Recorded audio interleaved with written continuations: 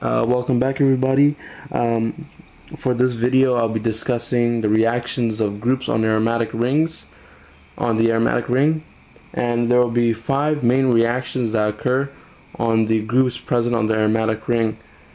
And I'll be showing you guys just the reactions, not the mechanisms for it. So let's just get started. So the first one is only works when you have a aldehyde or a ketone present that's attached to the aromatic ring. So for example, if you have your aromatic ring drawn as such, and you have a ketone, for example,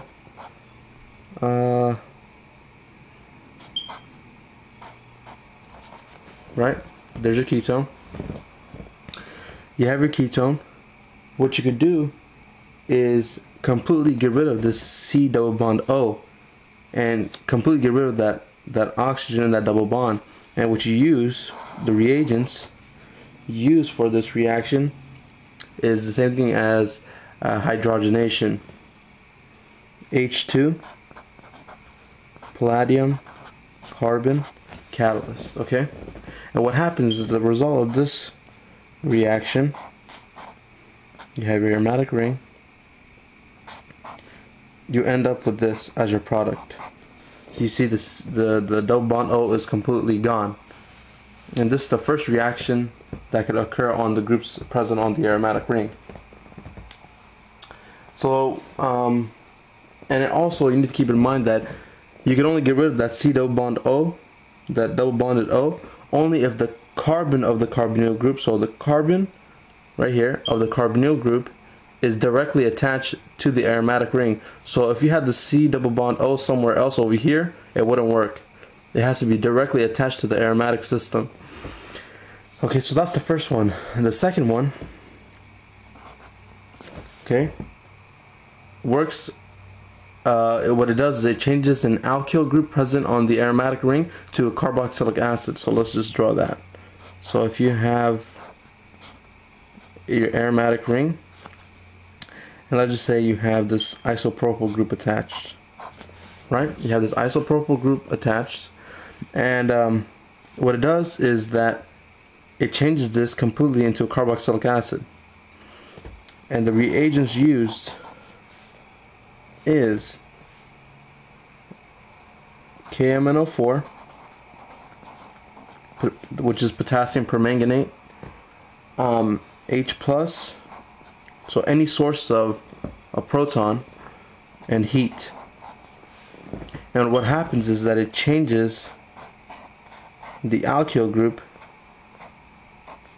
to a carboxylic acid. So any type of alkyl group that you have, it could be even like way more branched or even more complicated, but any type of alkyl group that you have, if you use potassium permanganate, H+ and heat, I'll change it to this exact carboxylic acid product. It's the exact same thing for any type of alkyl group. However, there are some exceptions, and there's some rules that you need to be aware of.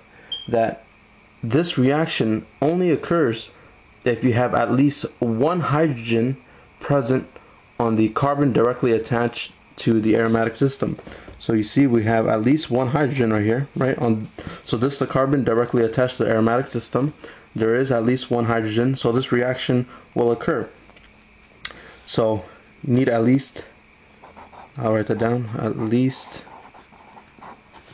right, one H, right, on carbon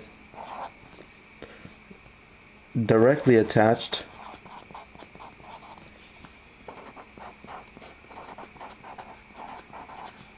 to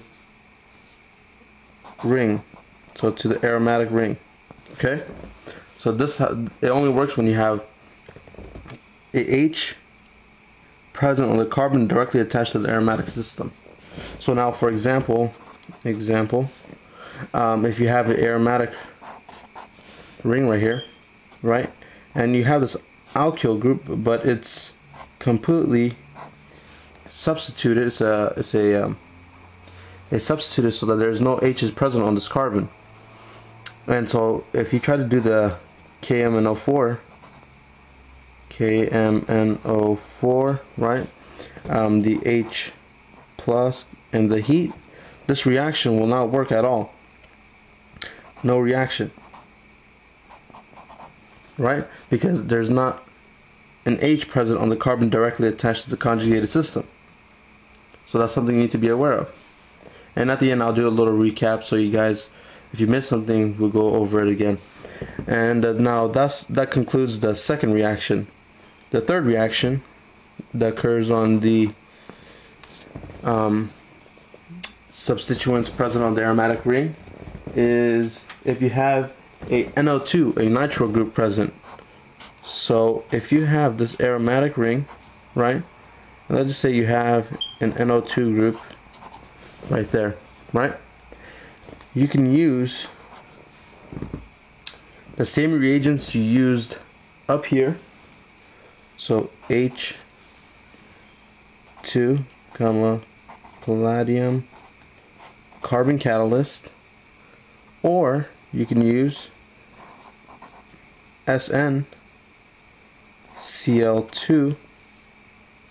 and H plus, which is a proton source, and what will happen is that it will change this NO2, this nitro group, to a NH2 group. So that's what you get from this reaction. And so here's the thing. Say for example you have this NO2 group present and you have, say, a carbonyl group like that present also. So you have this present and you also have this present on an aromatic ring. Well, if you use the H2 palladium carbon catalyst, it'll change the NO2 first off to NH2, and it will also change the it'll completely get rid of that C double bond O. It'll deoxygenate the system. Now the good thing is that you have this SnCl2 and H plus, which is the other reagent that you could use to change this. Now if you use this and you have both the NO2, right? If you have this NO2 present and this carbonyl compound present, it will not affect this. This will remain the same. It will only change the NO2 group. So an example, quick example, you have an aromatic ring right here as shown. You have NO2. Let's just say you have this ketone right there, right? If you use H2 palladium carbon catalyst, it will change this into just an ethyl group, and it will change this into NH2. But say for example we only want to change the NO2, we'll use SnCl2 H plus, right? And our product from this reaction will be NH2, and we'll still have our ketone. Okay, so there you have it. That's the third reaction. So let me get another piece of paper. Okay, so that's the third reaction. Now the fourth reaction. So that reaction that I just showed you, so let's write number 4 right here. That reaction that I showed you is reversible. So what you could do now to change it back from NH2 to NO2, you'd use a different set of reagents. So let's just say you have your aromatic ring, right? Let's just say you have a NH2 present right here, and you want to change it to NO2. The reagents used in this conversion of NH2 to NO2 is this CF3COOH, right? And double bonded O. And this is known as, put on top, per acid. Okay? Use that, and you use CF3, CO3H. Okay? And this will convert completely your NH2 to NO2. So the result of this reaction will be the nitro group. So the conversion of NO2 to NH2 is reversible, and this is the way you do it. And the fifth and final reaction on the groups present on the aromatic ring is this. Say you have an NH2 group present. We'll put the NH2 right here. What you could do, usually you can't do, like I explained in my previous videos, you cannot do a Friedel-Crafts acylation or alkylation, because NH2, NO2, or a strong electron withdrawing group will not allow that. Now, say for example, we could do this and then do the Friedel-Crafts acylation or alkylation. What you'll do in this, the reagents used is this. You're going to use the reagents for the Friedel-Crafts acylation in this reaction. And what this will do, remember I'll put R for any type of alkyl group, and then you'll use AlCl3, right? What this will do is not add to one of these carbons here. It will attach to the N, and it will make the N right here into a electron donating group. So the result of this reaction is N, and you have your H still present, okay? And then you have this acyl group attached to the N. Okay, oops, I put CH3. I meant to put R. Okay, that's an R for any type of alkyl group. So this is the fifth reaction. So if you have NH2 present, you usually cannot do the Friedel-Crafts acylation, and you cannot, in all essence and technically, you cannot do it. But you could use these reagents to change the NH2 to this type of group, where now you could do the Friedel-Crafts acylation and alkylation. And the beautiful thing about this is that this reaction is reversible, so you could do the Friedel-Crafts acylation or alkylation now and then bring back your NH2 group. And the way you do that is simply, so if you have this,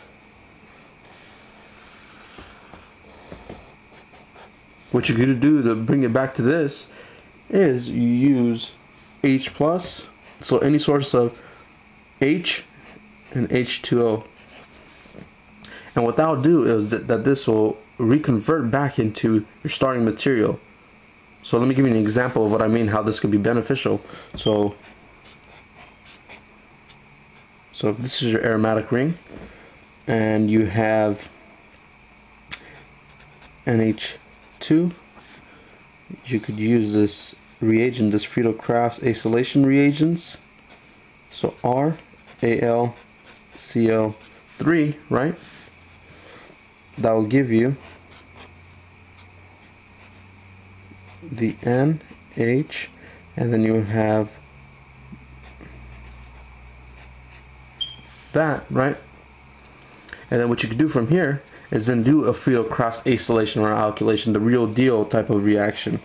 So let's do a Friedel-Crafts alkylation,